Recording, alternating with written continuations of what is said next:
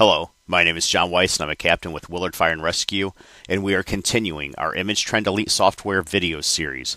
Today, we will be reviewing the Apparatus checklist that we have implemented by using the iPads instead of paper checklist. To use your checklist, you will need to log in to ImageTrend Elite web version. This is indicated with the orange border around the sign-in screen. On the iPads or your desktop, it will be a red icon for ImageTrend Elite Web. Sign in with your username and password. Verify your certification expiration date and the privacy statement. Once you land on the dashboard, you will then go up to your switch to. This will show the last section or module that you were logged into. So click on the switch to. Over to the right column is your switch to column. Click on checklist.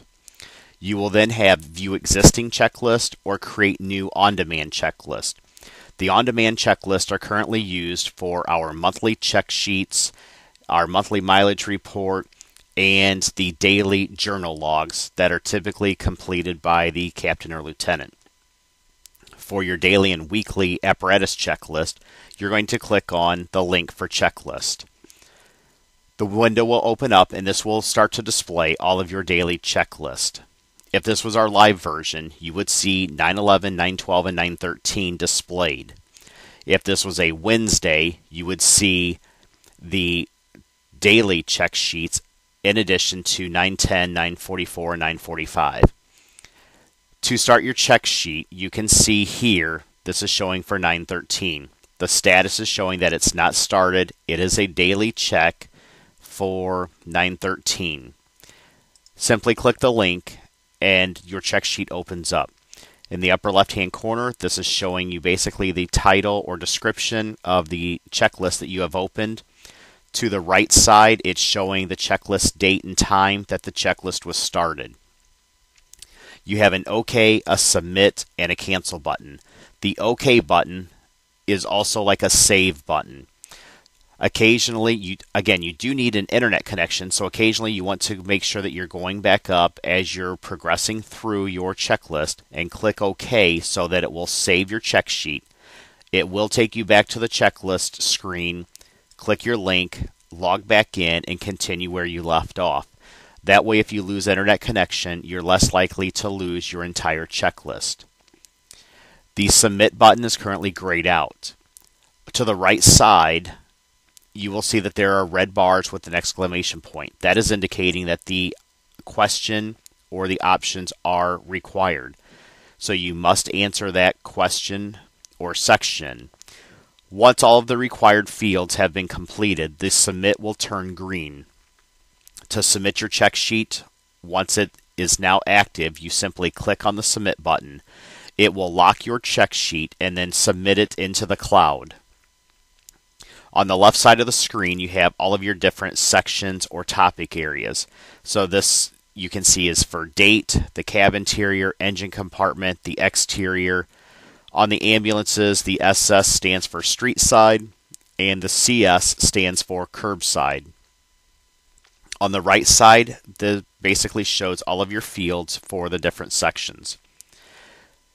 You can see by the darker gray banners, these are the sections that correlate to the left side here. On the fields that have a date, you can click the little calendar button and it autofills today's date. You will have several of these, especially with medications. We can go through and enter our mileage. Fuel level, is it at 3/4 or higher? If it's not, then you could say maybe this was half full. The mobile radio is on, set to the WFD main 911 channel. Yes. You also notice that several questions have a little I. That means that there is additional information. So you can click on that and see it's telling you that all mobile radios are tuned to our main channel. Check for the radio for any damage or missing pieces. Also the same for the portable radios that are in the doors. They're there on channel 1, they're working, not damaged or anything. All the gauges are working, sirens working properly, the garage door's there, the air horn works. The city horn, this is the horn that's in like your personal vehicle. So you may have to turn off an air horn button to make sure that it works. The interior, is it clean and free from damage? Clean as needed. So if there's mud, dirt, dust, on the floor inside the cab, make sure that kind of clean that up. Interior lights working properly, the parking brake when set works properly, etc. We're going to jump down to the cardiac monitor section so that you can see here's the aspirin expiration date. So if we click the calendar button or the date button, that's going to put today's date in there. So you can just free type in there the date. So we'll say that the aspirin expires December 31st of this year. And then we're going to say the nitroglycerin. If we looked at the nitroglycerin and it just says 06 of 2022, you'll enter the last day of that month. So that 06 of 2022 is going to become June 30th of 2022. Then at the bottom, patient compartment, it goes through again asking more about the interior. Are the trash cans less than half full? Empty them. If they're, getting full, are all items and equipment stowed in the proper places so that they're secured on the cot in case of a crash, etc., that they're not bouncing around in the back? Is the floor clean? Are the sharps containers, are the fill level below the fill line, or if they're full, make sure that they get discarded by placing them in the soiled utility room at the hospital. Then at the very bottom, any issues that you might have. So one of the check sheets that was submitted today actually had indicated no Morgan lens and no blood tube in the blue bag. So these items should be corrected. If not, we will get those corrected. Then you're typing in your name, and then basically you're going to sign your check sheet with your attestation that you did a thorough ambulance check and everything's there that should be, or if not, you've noted it on the sheet.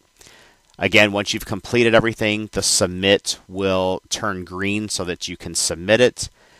And then once it's submitted, it goes into the cloud, and we also have email if need be. So you can see it shows your entire checklist, and then also at the bottom, any comments that you enter are available. If you have any questions, please make sure that you contact your captain or lieutenant or contact myself, and we will all be more than happy to help you. Thank you.